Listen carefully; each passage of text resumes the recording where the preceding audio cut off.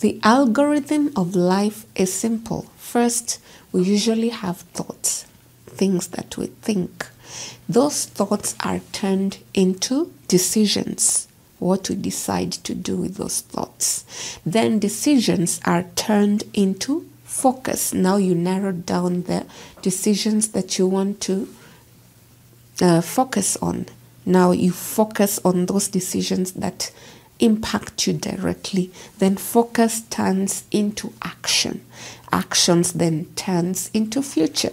Now we have, maybe you want to become a CEO of the company that you were hired in, or you want to rise up the ranks, you want to be promoted. That is the ultimate goal. Maybe you've given yourself, like, you've been hired maybe as a financial officer, and now you want to rank yourself up higher to become the global financial manager of that company, and you've given yourself maybe 5 years, that in the next 5 years my goal is to become a global financial manager of that company. Now that is the goal. Now if you have that goal without deadline, then that is just a fantasy, right? Now if you have that goal of becoming a financial manager, global financial manager, let's say of Secret's company, let's say it's a global company that deals with tech, of maybe Secret's company. So you have that goal and you have given yourself a deadline of 4 to 5 years. That is the long-term plan. 5 years, in the next 5 years, I am going to be the global financial manager of Secret's company. And you make sure that you write that down. How does that come about? Make sure that you write your goal down.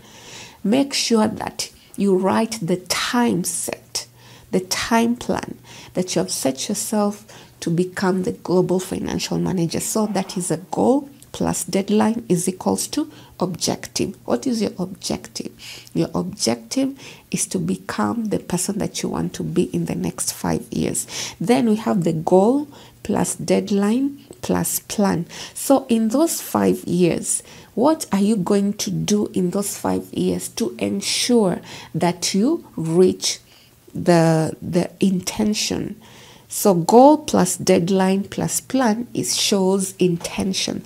So goal is what you want to become in the next 5 years. Deadline, 5 years. Plan. What are the things that you're going to do? So these are the missions. Now, you're going to write down first, I'm going to do, maybe I will, if you have done CPA 1, CPA 2, maybe you will upgrade, go back to school and do up to CPA 6. Maybe you are going to do a financial professional course. You're going to do a professional course on finance. Yes, global finance. Maybe it takes 6 months. Maybe you are going to, the next thing you're going to do is get a mentor who is also working in the same hierarchy that you want to reach at. Maybe we look for another company, look for a person who is a global financial manager. Then you get him to be your mentor. Then you get to learn what are some of the things that you require to be. What are some of the certificates? What are some of the requirements that you need to have so as to be accepted as the global financial manager? So goal plus deadline plus plan is equals to intention. Then you have goal plus deadline plus plan plus consistent action. There has to be that one thing that you are doing every day so as to move to the path of success. So your success means that in the next 5 years, I'll be the global financial manager of that company. So if you add the goal plus the deadline of 5 years and the plan, those 5 years, what are you doing? I have already outlined them. Consistent action. What is that one thing that you are doing daily? Maybe you want to become better at auditing. So every day you are learning something new. You're learning something new about global financial management. Maybe you are learning something new about economics. Maybe you're learning something new about global finance. You are learning, make sure that every day you are increasing knowledge, incremental knowledge every day, to ensure that you are at par with what is going on the financial world, so that you also become a global financial manager who is attuned to what is happening and who has a great business acumen and who can connect with people financially who are proficient in what is happening in the global financial affairs. Then we have that what we call a personal meaningful goal.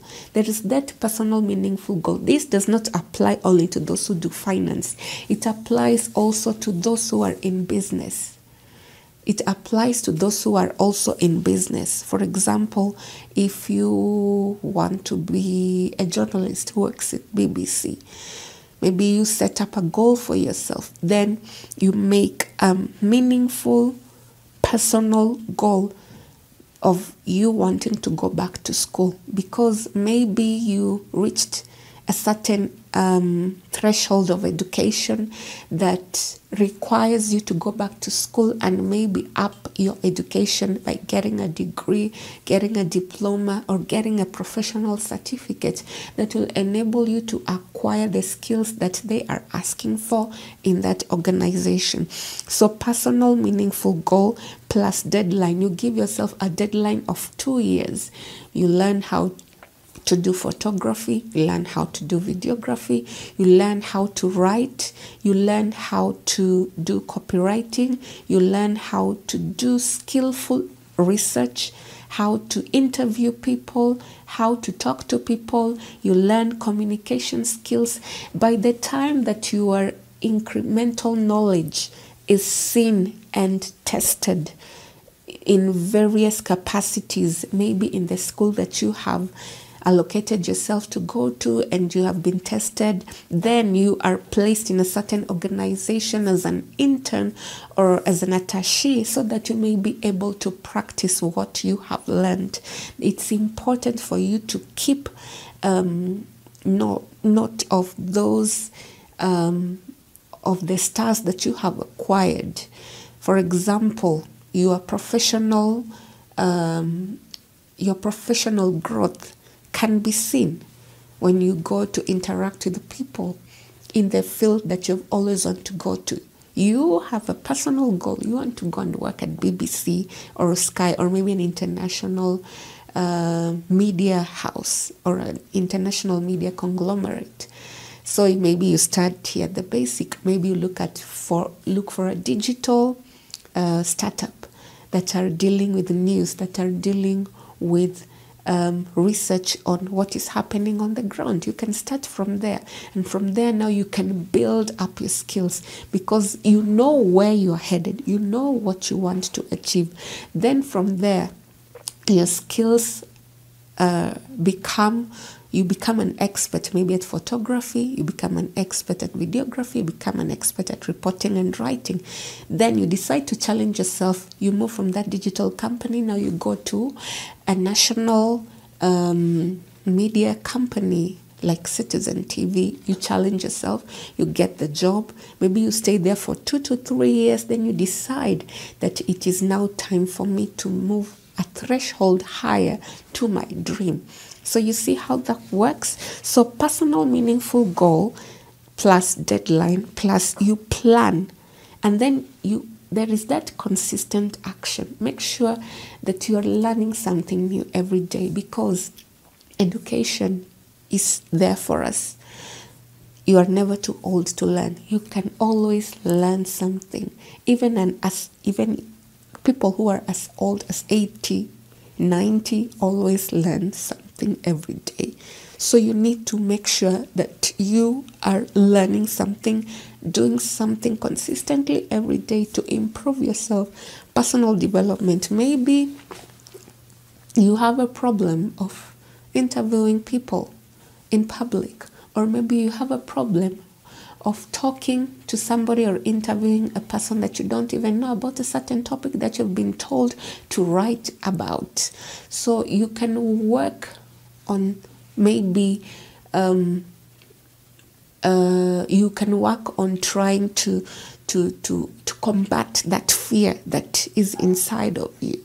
For example, for me, what I used to do when I had that fear the first time I got into working in the media and working with cameras, I would tell myself this verse in the book of, is it 1 Timothy or 2 Timothy, one of those two? It says, "For God has not given us a spirit of fear, but of love, power, and a sound mind." I would recite, and it would become a part of me. And the moment that word became a part of me, it came into my mind, and I recited it, and I believed in it, and it came into my heart. From the moment I would meditate on it, then fear would just leave, and I would get boldness to talk, not one person, not two people, even a crowd, or stand before people and talk to them, or interview a number of interested parties that I was supposed to talk to. So consistent action, dealing with something that maybe draws you back from the dream that you want to pursue, is very, very key, is very important. So personal meaningful goal plus deadline plus planning how you're going to reach your goal plus consistent action equals fulfillment. So remember this, keep going because the best is yet to come. Keep going because you're stronger than you think you are. Keep going. Every step forward brings you one step closer to your goals. Keep going. You deserve to see what happens when all of your hard work pays off. And this is from a book called Eyes on the Road. Keep going. Never stop. No matter how many times you fail, make sure that you are failing forward. Because when you do something and you fail, that means that you know there is something that you did, you shouldn't have done it. So you make sure that you take the right steps, not to repeat the same mistake. Now you're failing forward. Do something better. Become a better person. Keep going. The thing is, keep going. Don't stop to reach your goals. The only obstacle that is before you is you. That is me talking about the algorithm of life.